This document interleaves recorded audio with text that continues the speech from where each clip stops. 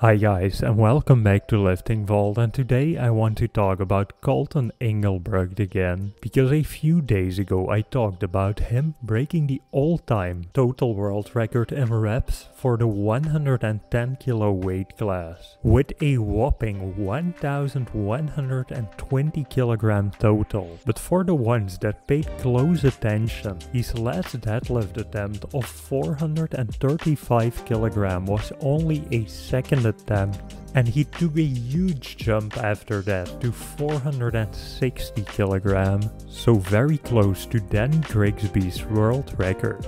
But as you can see, at the very last moment it slipped from his hands. Thanks for watching everyone, that was it for today's video. I hope you enjoyed it, and if you did, don't forget to like and subscribe and check out one of the suggested videos displayed on the screen right now.